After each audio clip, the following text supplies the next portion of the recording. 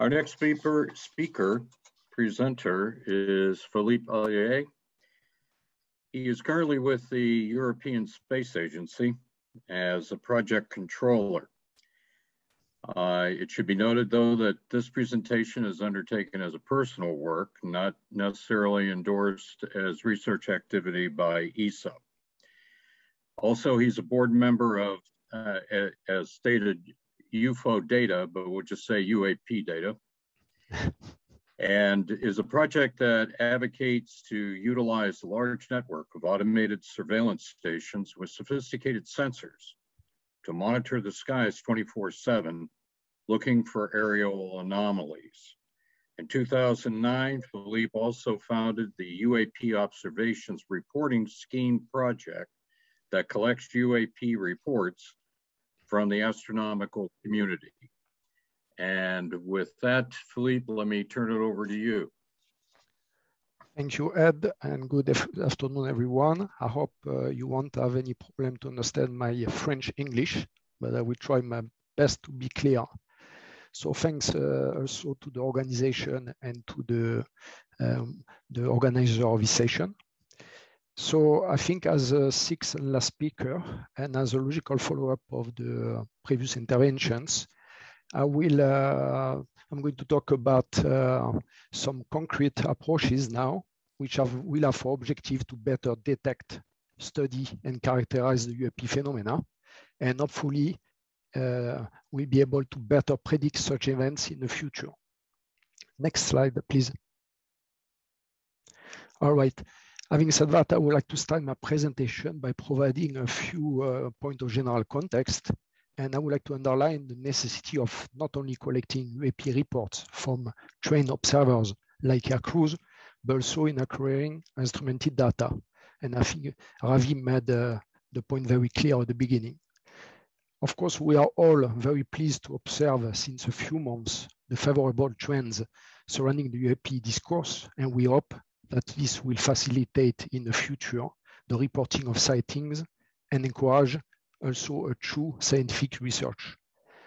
For sure, in order to make progress on learning more about the nature of UAP, there is the need to implement better data collection, not only in terms of enabling the reporting of serious observations, like air crews, but also in engaging in instrumented approaches to acquire UAP data. So such reports and data are absolutely necessary for the scientific community for engaging in research and learning about the physical characteristics of UAP. Overall, it's my opinion that different strategies and courses of actions need to be pursued in parallel in order to increase our chances of finding a solution to the UAP's challenge. Next, please.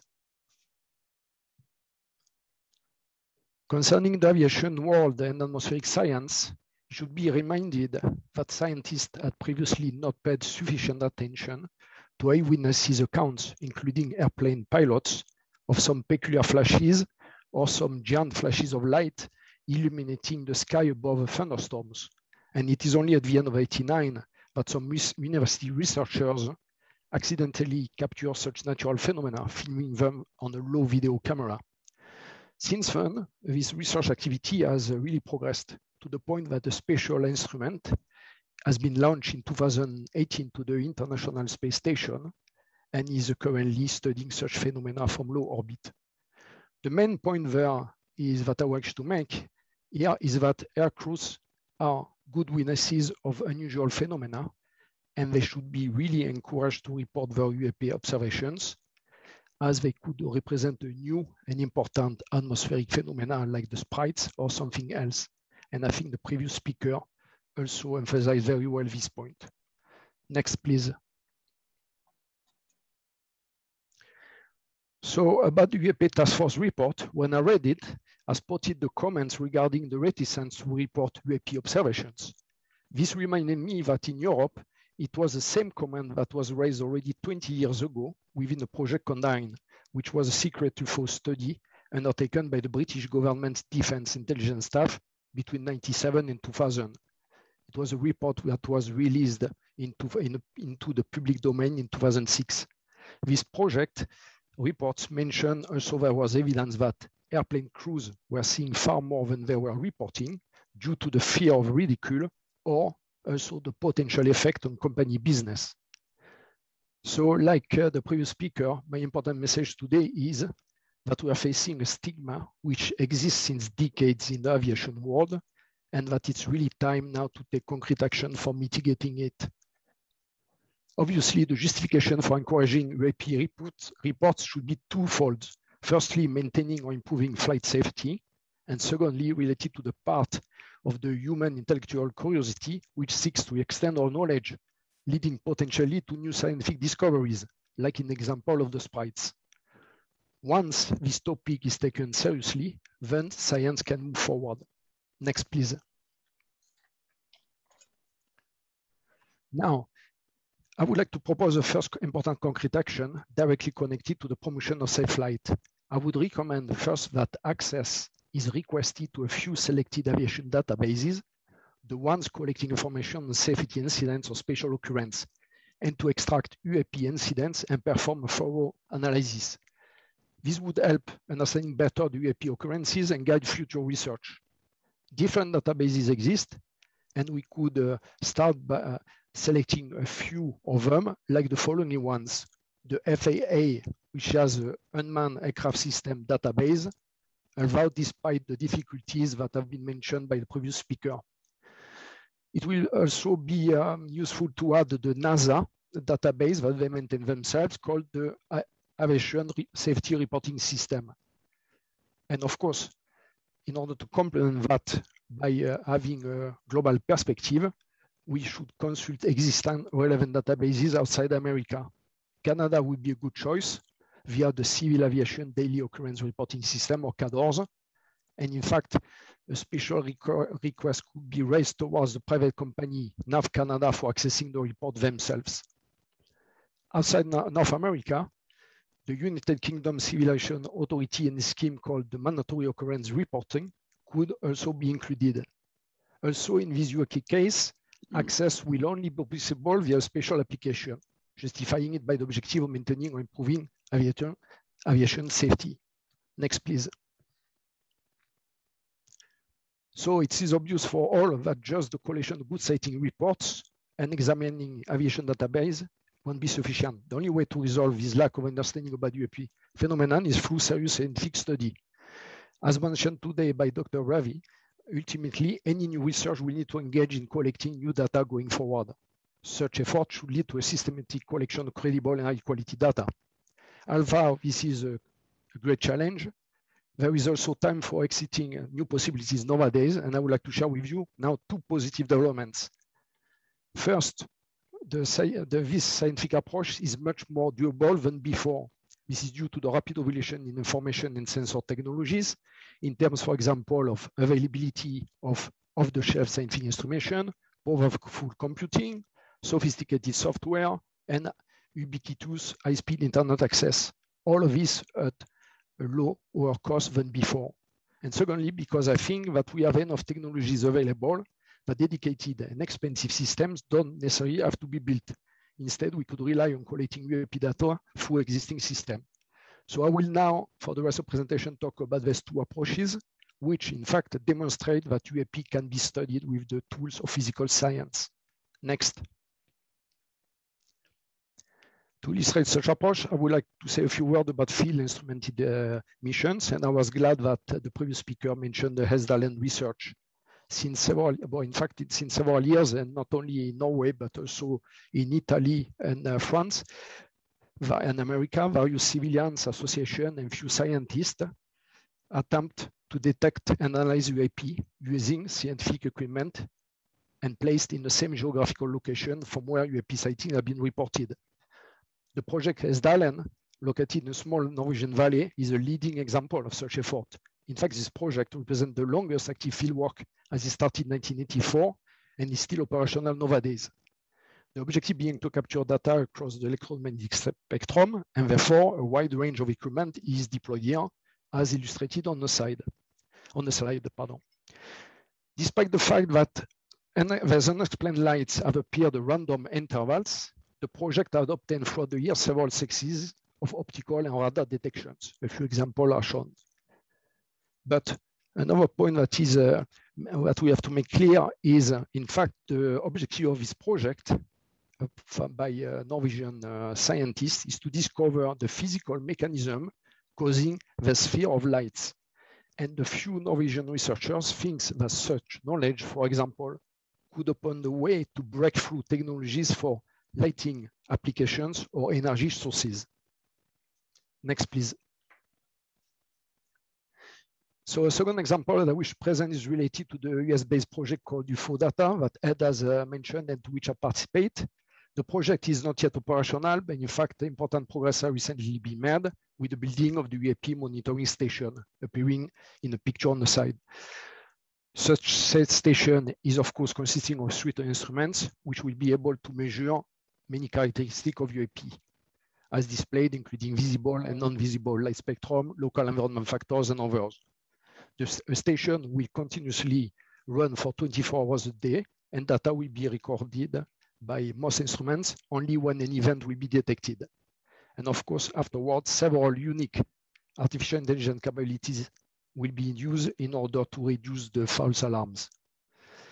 However, compared to ESA, the UFO Data project will follow different strategies in order to increase the chances of collecting UAP data. Overall, the principle is to build a public science of UAP thanks to the deployment of a large international civilian network of automated surveillance stations that will be connected to an event data server. Next, please. As I mentioned in the introduction, I believe that different strategies are needed in parallel and that there are already existing technologies that could contribute well to the UAP research. One promising new method that I would like to present to you relates to the use of civilian Earth observation satellites and associated data. After all, the single site where we can learn the most about our planet is nowhere on Earth but high above it. The satellite images that are acquired on a continuous basis are powerful scientific tools to increase our knowledge of the environment. So one possibility is to use the civilians and governmental free open satellite data to mine for UFO data. In fact, this sounds like a very good concept, especially after I read the declaration of the former intelligence director who mentioned that UAP had been picked up by satellite imagery. And also, I have read with interest the latest FAQ from NASA, who makes a reference to such strategy now. So next part of the presentation, I will explain why I think this represents a potential promising research method for detecting and collecting hard scientific data, but what could be a potential application, and also some first ideas for databases extraction strategies. Next, please.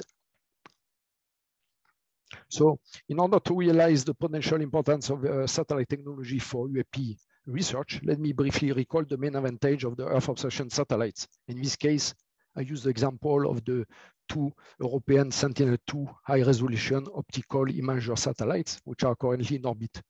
So the satellite capture regularly on a regular basis the data. Second, they have an excellent precision, like up to a few meter resolutions. Third, they cover a very wide geographical zone, including areas very difficult to reach and several environments, and on a continuous basis. The archives of the satellites are kept, and mainly in order to see the environmental trends over a long time. And like in this case of this European satellite, part of the Copernicus program, the satellite data access are free. So next, please. So in parallel of these unique abilities of and benefits of Earth observation satellites, should be mentioned that during the past years, technology and satellite companies offering to scientists have increased dramatically, and the trend is going faster. The world observation data is rapidly changing due to 2 factors. On one hand, there's a huge increase of number of Earth observation satellites launched into orbit, and obviously this results in a massive increase of data collected. And on the other hand, also, there are many different actors that are entering the market with many new ideas to build and put in orbit full constellation of satellites with the objective to cover an image constantly and every day across the planet. So on the other hand, in parallel of this huge increase of Earth observation data, there is a very rapid advance in the field of artificial intelligence with now unprecedented capacities to retrieve and analyze all this collected data. So I think combining all the two together, I think this overall create an unprecedented opportunity for examining Earth observation satellite data to search for aerial anomalies, UAP, or unusual signatures. Next, please. So in order to illustrate first this concept and the potential application, I will show you first some example of optical pictures taken by the Sentinel-2 Copernicus satellites. As you can see on the screen, the main point is that flying objects like airplanes can easily be observed on pictures, as the satellites are even at an altitude of 780 kilometers, and the instrument is covering a wide swath of 290 kilometers wide. So the shape of the object, in that case the plane, is quite clear on the images. Next, please. The rainbow image is a composite product, in fact, combining 3 spectral bands of the satellite, which allows reconstructing a red, green, blue, false colored image. As I explained on this slide, this is in fact a single airplane, as the scaled color patterns for the moving airplane and the contrail is due, in fact, to the physical distance between the filters aboard the satellite. Next, please. The interesting thing, according to me, is that knowing the fixed altitude of a satellite and the physical distance between the different sensors on the instrument aboard the satellite allows to retrieve some relevant important parameters. Like, for example, the size of the plane, which can be calculated in relation to the number of pixels on the image. The velocity and the altitude of the plane can also be derived via calculation. So to me, it seems that this could represent a potential application for UAP research, as some new specific algorithm could be built for the detection of flying phenomena in satellite optical databases and for the extraction of potential area anomalies by applying some threshold on such parameters. For example, we could detect phenomena related to the observables that have been mentioned in the previous presentation in relation to peculiar shapes, observable structures, aspect ratios of the flying phenomena, or pictures at abnormal altitudes, or reflecting some abnormal velocity. So to make the link to the aviation databases, we could even think perhaps using satellites data to first detect and characterize UAP that have had near misses with aircrafts.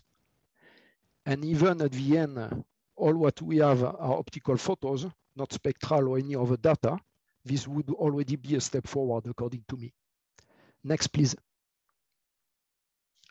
So obviously, there will be the need to refine the algorithm searches in order to reduce the time to sift through huge Earth observation archives.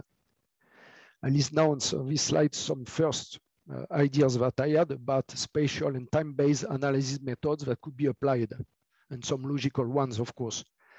And depending on how feasible and time-consuming such extracting algorithm could be, and applying artificial techniques like machine learning on them, we could, for example, going through some satellite optical archives and attempt to detect, as I said before, anomalies via threshold on some observables, or we could try to retrieve data from the same date and location of specific credible UAP event, like aircrew sighting.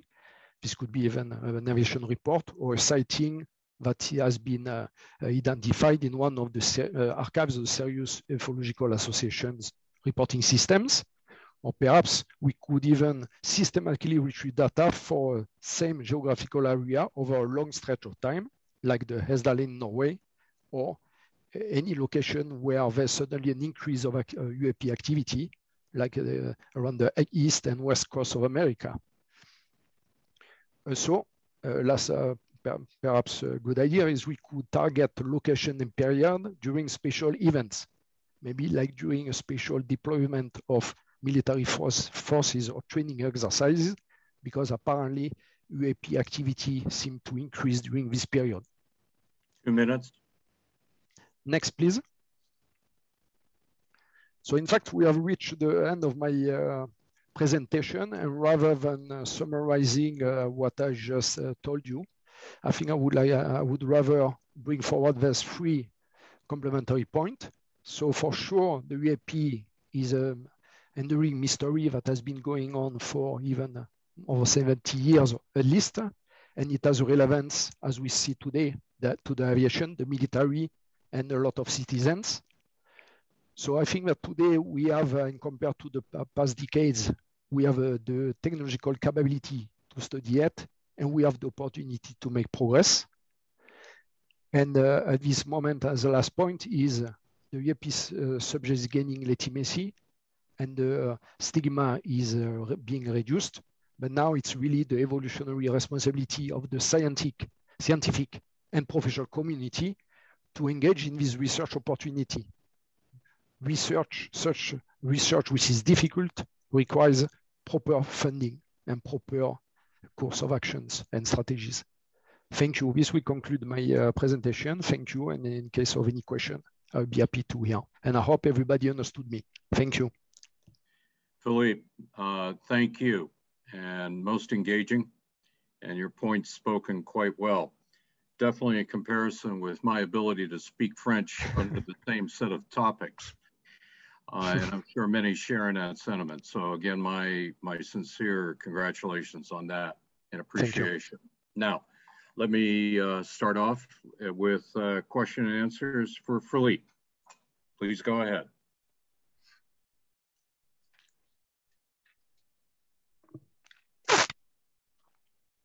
Hi, Philippe. This is Christopher Plain, head science writer at the Debrief. Can you hear me okay? Very well, thank you. Great. You gave some imaging and other examples of how satellite data might be used to add, shed some light on the mystery. Is that a proposal to use satellites that are already in service and having them retasked? Or was this a proposal for satellites dedicated to this project? No, my proposal is, as I said before, is the tools already exist, and it will cost too much to develop new specific system as a starting point, I would say. So we have to take advantage of what is available, and there's the possibility to use already highly calibrated and very effective satellites instruments. So we should take advantage of them. And in that case, there are several databases that are already available for free. Of course, we can also contact specific satellite private companies who also have archives in order they would help, but then we'll need to pay them. But so I don't advocate for building a satellite and launching a satellite dedicated to UAP detection. Although maybe a very small satellite could be done. So you're recommending both utilizing the databases of information that are already captured and stored from existing satellites, as well as potentially tasking them to specific events.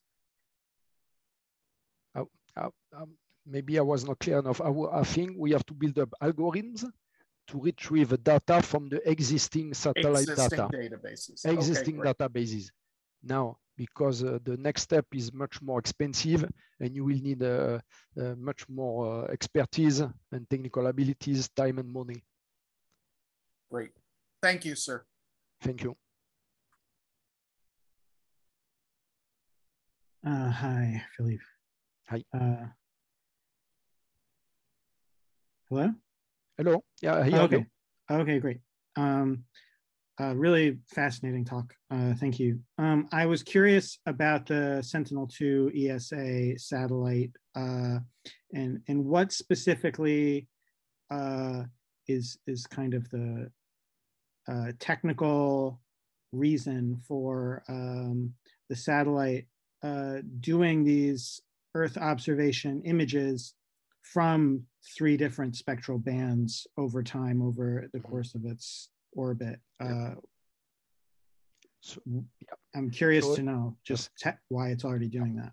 The Sentinel-2, and with the optical instrumentation, was devoted to the analysis of the vegetation, in fact, especially for helping crops and to how do you say that, to understand the situation, the health status of the crops. So it's for agricultural reasons on the ground, because they can detect through the different instruments how dry is the ground, if you need to water, and if you what is the health status, if you need to put more products in order to make it to improve the crops production.